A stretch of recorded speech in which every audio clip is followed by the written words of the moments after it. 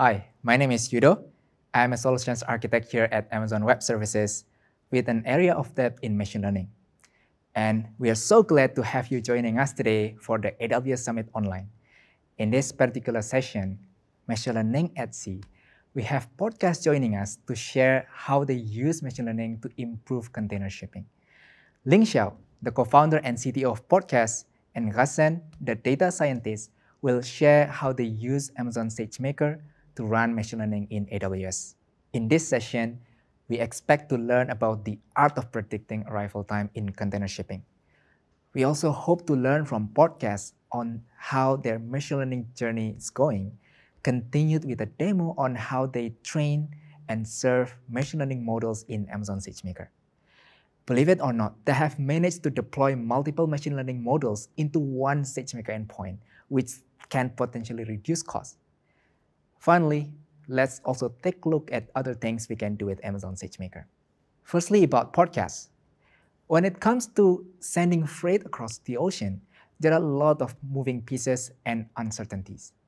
Weather, port schedules, and other factors can all have effect to the actual time of arrival. Portcast helps freight companies to save significant logistic costs by predicting cargo estimated time of arrival accurately.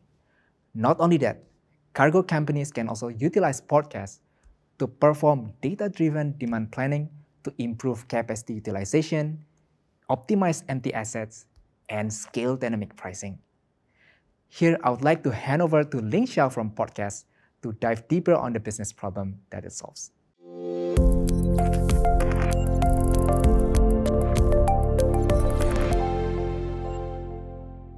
Thank you, Yudu, for the introductions. It is my honor to be able to share our experience with a wide audience. I'll first give a brief background of the driven factors behind Portcast, and then go into a bit more details on our journey specifically related to doing machine learning on AWS. So why is having accurate arrival time predictions a problem worth solving? It comes down to the impact. 90% of global trade volume goes through sea. Yet the existing process for prediction is very rudimentary and largely dependent on vessel schedule and carrier updates.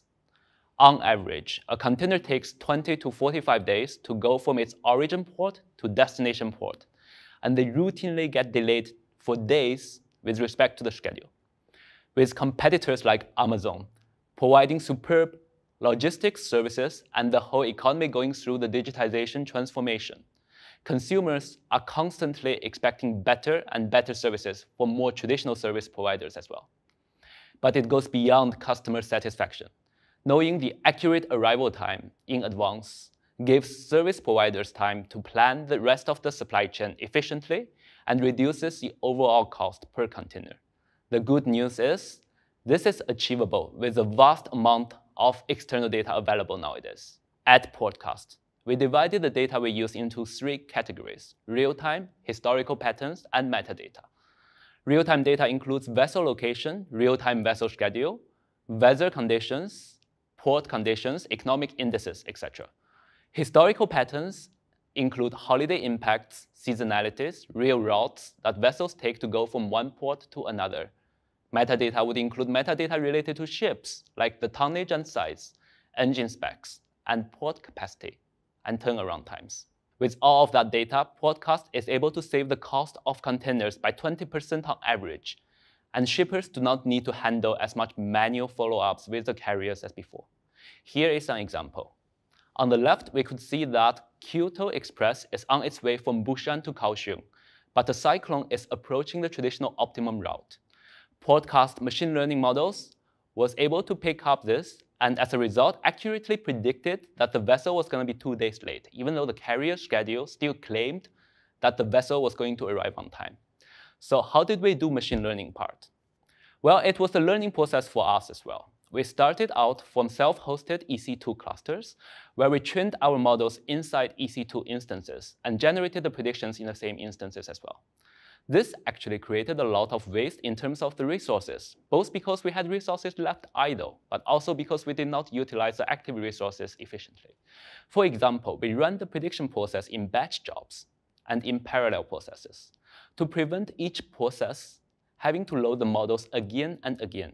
They have preloaded models in memory even if the process is currently gathering the data or performing data engineering. What this means was that for each of the processes, there would be a high memory requirement, even though the models were only used in the last step of the process. Eventually, we switched away from this and started using Sagemaker for our training jobs. It provides an abstraction so that we do not have to worry about orchestrating the underlying EC2 resources. To get vessel arrival predictions, we trained a set of additive models on Sagemaker. Container vessels travel like buses, so the final destination of interest might not be the immediate next port. We have to train different models to predict each step of the way, like how long the vessel is going to take to arrive at the next port and how long it's going to stay at the next port before setting off again. These models need to be invoked in sequence to generate the final ETA at the destination port. Because of this, we chose Sagemaker multi-model server to host our models. Normally, Sagemaker creates a separate endpoint for every model that you train. This is beneficial if each of the endpoints have to scale separately because they have different popularities. In our case, the models have to be invoked in sequence, and they will all be invoked at similar frequencies, so it made sense for us to use the multi-model server to reduce cost. Also, because the model is being separated away from the main prediction process, the prediction process does not need to load models into memory, so a lot more prediction batch jobs are able to run at the same time without breaking the memory limit. Next, Gusson will show you an actual demo of how we train and serve our models at Portcast.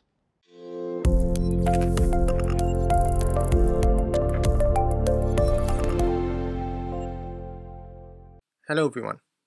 Today we're going to demo how we use Sagemaker training and multi-model server for ETA predictions at Portcast. The training steps we follow are quite standard, except we'll be training multiple models during a single training job. Sagemaker puts all the output files in a single tar file and pushes that to S3. In order to then use a multi-model server to serve these models, we will have to repackage this file into separate tar files, one for each of the models. Let's run the training and deployment script. This will create the models using the sklearn library, repackage them, and then deploy the models to Sagemaker endpoint using a multi-model server. It will also add auto-scaling to the endpoint in the end. Since this will take a bit of time to finish, let's come back once it's done.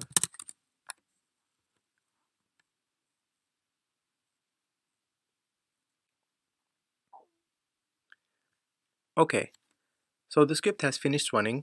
On S3, we can see that a tar file called model.tar.gz has been generated. Every time we run the training job, a new tar file will be generated, and the way we distinguish the different tar files is by following a path pattern, where it specifies the repository shorthand, the environment, the model version, and the training time. For example, this file indicates it's a model trained for our staging environment for version 2.0.27 beta on 7th of March.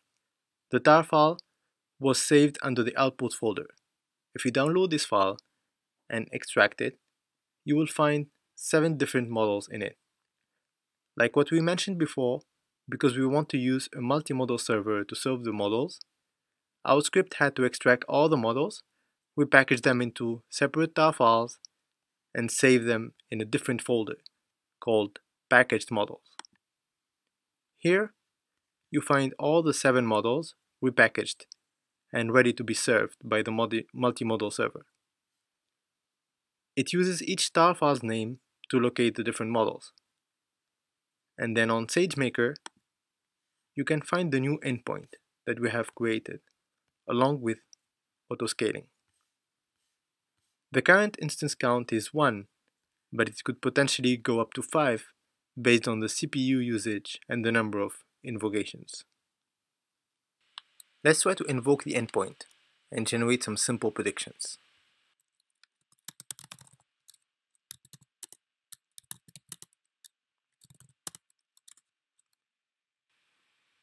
As you can see here, we invoke 2 different models and each with 2 sets of input values.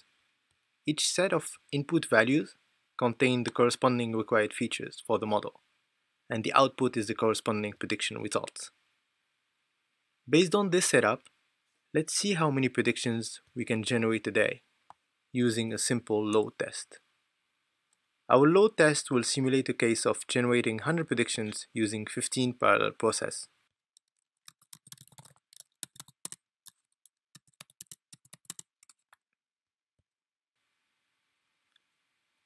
As we can see here, we launched the load test, and the average thread duration is around 18 seconds.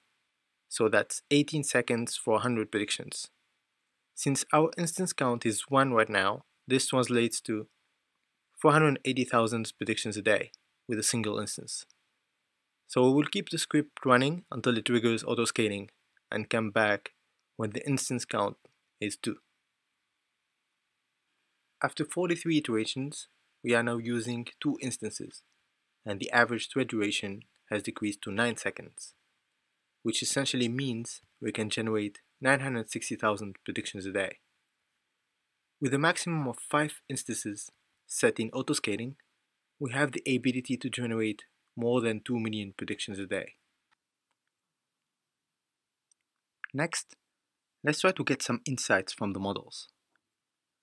We will be taking one vessel on its way to Savannah as an example, and see how port congestion affects the estimated time of arrival. In order to do that, we will be keeping all the other features the same except port congestion related features. Here, there are 2 main features that are collected in real time: the number of container ships currently in the port and the number of container ships arriving. We would be comparing these 2 real-time features with historical median numbers, or to be more precise, the 75th percentile. The idea is to form a proxy on how congested the port is currently and in near future. We call this the port congestion index. We will be increasing this index from 0 to 3 and see the impact on ETA. This script will basically invoke the ETA model using different port congestion indices and return the corresponding predicted time left. So we can see that if we increase the port congestion index from 0 to 3 while keeping all the other features constant, the predicted time left keeps on increasing, which actually makes sense since the port congestion intuitively delays vessels' arrival. That concludes our demo. Thank you very much, everyone. Thank you, Ling Xiao and Hassan, for sharing your machine learning journey on AWS. Now, please allow me to share more about Amazon SageMaker. We can see SageMaker as an ecosystem consisting of services that we can choose to fit our machine learning model. It has data labeling service, data pre-processing service, feature store, studio for Jupyter notebooks, and a set of training and inference capabilities. And also, you can connect with your models that you deploy to your edge devices. We will probably need a dedicated session to see all capabilities which SageMaker has. In this session, we will focus on features that we learn from Portcast journey and features that may improve our machine learning process. With real-time inference in SageMaker, you can auto-scale your inference endpoint to avoid outage or increase latency, just like what Portcast did. And you can also set up multiple variants on the endpoints that links to different model version for A/B testing. When you have multiple models with cascading that needs to be invoked in sequence, you can use inference pipeline. When you have multiple models with similar invocation frequency, you can save costs by hosting them all in one endpoint, again, just like what Portcast did. Lastly, you can use SageMaker Model Monitor to detect model drift over time when the incoming real input data starts to deviate from the nature of its original training dataset. When dealing with tabular data like Portcast, we may need to do intensive data pre-processing. For this, AWS just launched Sagemaker Data Wrangler. With Sagemaker Data Wrangler's data selection tool, you can quickly select data from multiple data sources, such as Amazon Redshift, Amazon Athena, AWS Lake Formation, Amazon S3, and Amazon SageMaker Feature Store from various file formats, such as CSV, Parquet, and database tables. To transform data, Data Wrangler has some pre-configured data transform. For example, you can convert a text field column into a numerical column with a single click. And you can also write custom transform in PySpark, SQL, and Pandas. Once the data is transformed, you can visualize the data in SageMaker Studio. These visualizations allow you to quickly identify inconsistencies in data preparation workflow and diagnose issues before models are deployed into production. Deloitte, for example, has felt the benefit of SageMaker Data Wrangler, which allowed them to meet the needs of clients faster. By using SageMaker Data Wrangler, we hope to have better time to market. All right, what can we do now as next steps? Let's first identify the business problem in our organizations that we may solve using machine learning. Just look at Portcast on how they see inefficiencies in freight shipping across the ocean and came up with the ETA prediction idea. After you validate the idea, then you can consult an AWS solution architect to see how the solution can be architected in AWS. You can then build a proof of concept leveraging AWS free tier. Also, rather than reinventing the wheel, please look at the capabilities in SageMaker and other AWS AI services to speed up the time to market. You join the AWS Summit to learn, and you can keep on learning after the summit with resources from AWS training and certifications. We offer over 65 courses, many available free and on-demand, as well as virtual instructor-led trainings. When you're ready, prepare for the AWS Certified Machine Learning Specialty Exam, which validates your skills. For more information, visit https://aws.training/machine learning and be sure to check out our AWS Ramp-Up Guide to learn more. Here we come to the end of our presentation today. We have learned how Portcast improve the efficiency of container shipping across ocean through machine learning and how they run the machine learning process in Amazon SageMaker. I would like to extend my special thanks to Ling Xiao, Kasen, and Portcast team, and I also thank you all for joining this session. I hope the session today is useful, and please complete the session survey. Thank you.